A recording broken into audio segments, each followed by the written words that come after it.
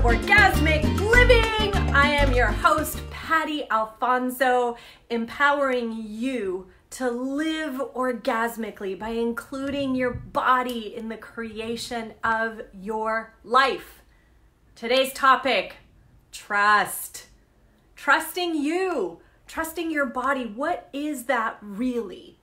We are still in the first couple of weeks of 2020. There's a lot of stuff out in the world about new year, new you, being you, all of this energy around this new year that we are embarking on and creating yourself different in this year. And the thing about that, my friends, yes, it is a new year, but unless you're willing to make changes, you are still you. You are still the same person that you were December 31st, 2019, and you still have the same body. So this new year energy is all about making new changes and doing things different than you ever have before. Now, for a lot of people, doing things different is like New Year's resolutions. Okay, I'm gonna do 10 things different this year. I'm gonna work out every day. I'm gonna change the way I eat. And then you make this long list of 10 things that you're gonna change right now. Right now. And it is possible to change. I'm not saying that, but you have to set yourself up for success. For success. Now, what does trust have to do with all of this? Let's dive into that a little bit. First of all, we have been fed a big fat lie about what trust actually is. Okay, a lot of us function from the idea that, that person is not going to do X, Y, and Z. You know, I trust them. Or, you know, my partner, they would never do that because they love me. I trust them. All of that is a big confusion around what this energy of trust actually is. That is actually blind faith. It's not really being present with what is actually going on and what that person will actually choose. You are blindly trusting, right? Something that may not even be real based on your own projections and your own points of views. So I want to dive into what trust really is and how you can trust yourself more, how you can start trusting your body more, and how you can start trusting the universe, consciousness, you know, just trusting that you are supported in this world, in what you want to create. So first of all, what is trust really? Trust is knowing that the person, your body, whatever, they're going to choose whatever it is that they are going to choose. Okay, so we're looking at trust right now in regards to another person. Trusting that they are going to do what they are going to do no matter what. Okay, so for example, and I love this example from Gary Douglas, he says, you know, if you're in a relationship and your partner leaves the toilet seat up all the time, you can trust they're going to leave the toilet seat up all of the time. That's trust, knowing that someone is going to do what they are going to do. Okay, if you have a friend and you two are always gossiping, you can trust that that friend is going to gossip. You can trust that you're going to gossip. Not that they're not going to gossip about you, but that they're going to gossip because that is who they are showing themselves to you as. Okay? So trust is not blindly saying, oh, this is my friend, so they're not going to gossip about me. We're just going to gossip about other people. Okay? That's not the way it works. If they're gossiping with you, they're going to gossip with everyone. So just be aware of that. Know that that is what they are going to choose because that is who they are and they are showing you that immediately, okay? Now let's look at trusting yourself, how to build that trust, how to build that confidence in yourself, how to have that trust with your body, and what it may look like when you trust the universe. So first of all, trusting yourself, one of the greatest ways that I have been practicing right? This is a practice. I personally, you guys, I grew up with people continuously telling me that there was something wrong with me, continuously telling me that I couldn't be trusted, that I couldn't make the right decision, right? Because every decision that I made was inappropriate in their eyes, okay? And that actually really eroded my own self-trust in myself, my self-trust in my awareness, my self-trust in my knowing, my trust in myself and like what I wanted to choose and what I wanted to create. And trusting myself, I started to build that and to exercise that muscle by keeping my word to myself. Okay, so if I told myself that I was gonna do something, I would do it.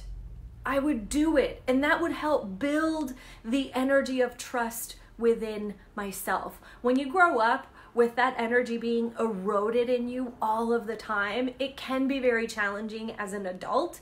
And I can tell you that it is possible to change that. And one of the examples that I can give you about that is, you know, I've been going to this morning boot camp for a few months now, and I love it. If you've heard me talk about that before, I love going. And when I first started going, you know, there was a little bit of pressure of like, you have to come every day and then you have to, you know, log your food and you have to do this and all of these things. And I was like, if I try to take all of that on right now, I know I'm setting myself up to fail, okay? So I started just showing up every day, creating it as a routine and as a habit for myself because it made me feel good, it made my body happy. So that is how I built trust in myself, that I would show up for myself every single day. And now that I've been doing it for a little while, now I'm ready to start looking at the food that I'm eating and what that's creating for my body.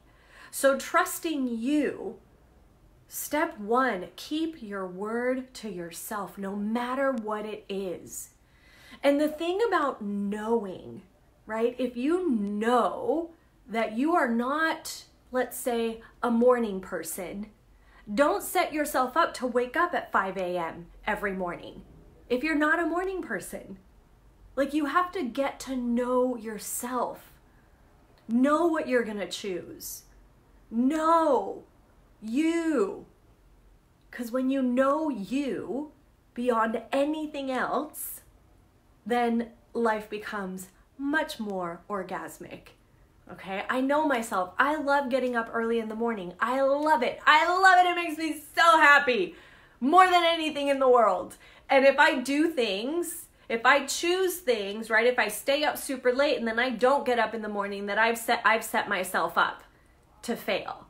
But I love it. So I keep making those choices every single day. I keep my word to myself every single day.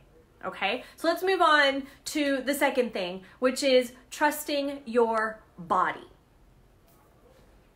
The easiest way to start creating that energy between you and your body. I'm hoping that you can trust your body to let you know if you have to go to the bathroom. Somehow, your body's gonna communicate that with you. You're gonna get that message and you're gonna go to the bathroom, okay? Hopefully. Hopefully that's the case. So that's one way that you can start acknowledging the energy and the communication and the trust between you and your body. Now, one thing that we have to choose is to let go of how we control our bodies.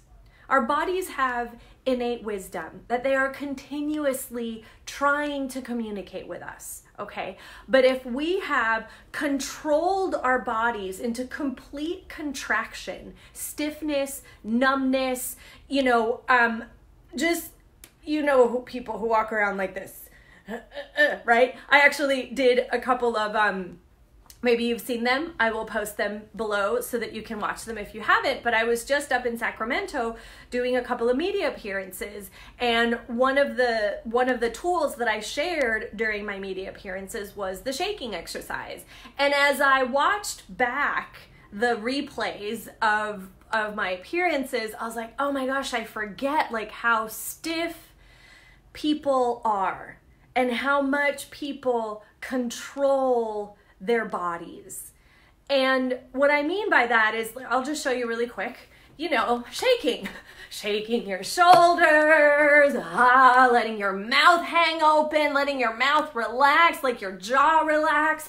And I was doing this exercise and my body's just kind of all over the place because I've been practicing this for a long time. And when I looked at the hosts, first of all, they were super uncomfortable doing this with me, but hey, they did it with me anyway. But I noticed really the stiffness in their bodies, and that stiffness comes from trying to control our bodies into submission. Controlling our bodies into submission.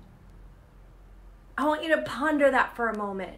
How much do you control your body? An awakened, alive body is responsive.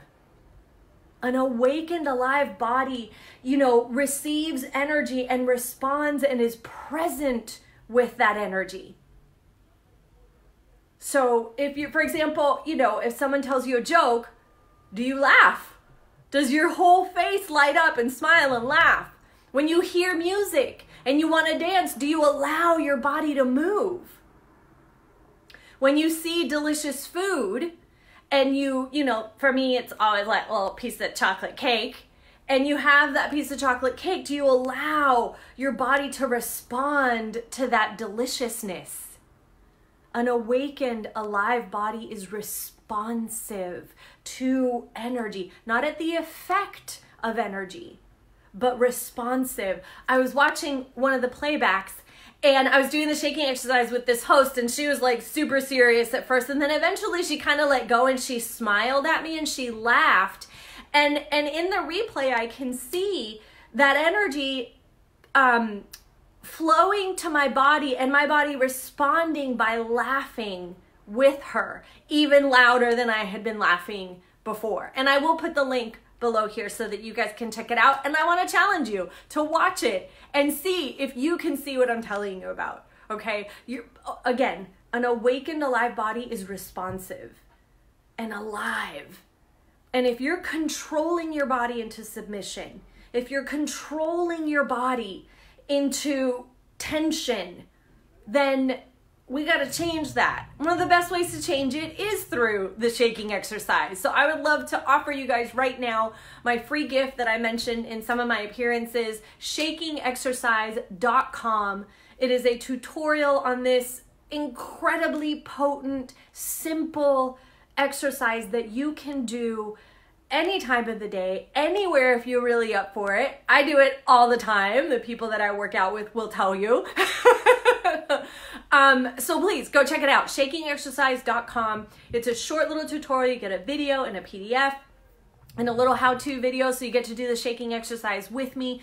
And this exercise, I mean, I've been doing it for like 15 years, you guys, and it really helps to break away all of the patterns that you have created in your body and in yourself as a being. So go check that out. Okay, now talking about trusting the universe.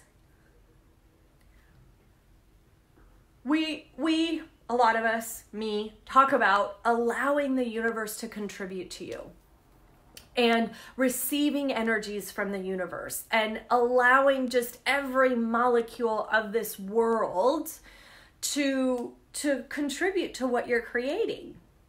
Now, when it comes to trusting the universe, it's like we really got to get out of our heads. All of these actually are all about getting out of your head. Because when it comes to the universe, it never shows up the way that you think it will.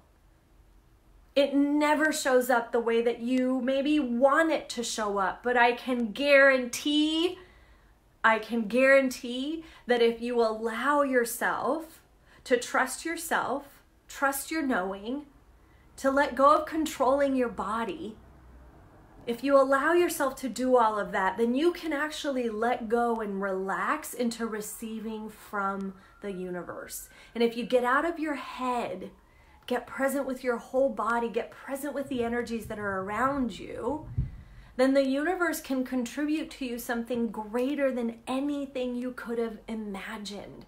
And one of my favorite questions to invite this energy into your life is one of the most amazing Access Consciousness questions, and that is, how does it get any better than this?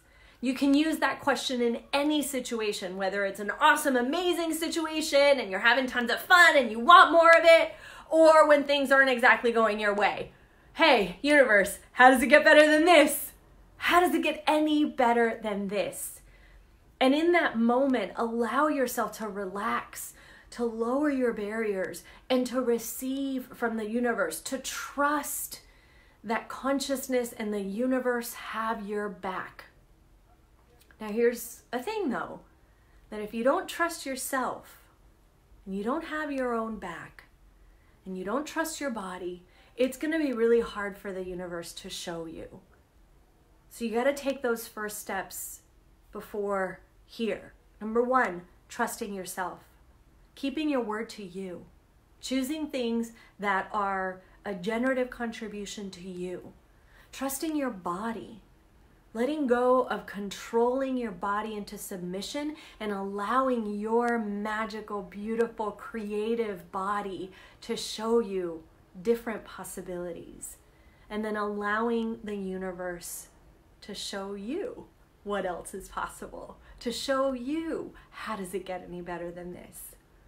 Now, I dive deep into all of these different nuances in my online course, the Orgasmic Body Love Experience. And if you want to know more, you want to dive into trusting yourself, the elements of intimacy with you and with your body, I would also love to invite you to join me for my masterclass coming up, Body, Friend or Foe. What if 2020 was the year that you let go of everything and allowed your body to contribute to the creation of your life? What if it was beyond the most phenomenal, orgasmically alive year for you? So join me, Body, Friend or Foe, tools to create your life with your body, diving into intimacy with you and with your body and how you can create more. Thank you all so much for being here. I'm so freaking grateful to be alive. How does it get any better than this?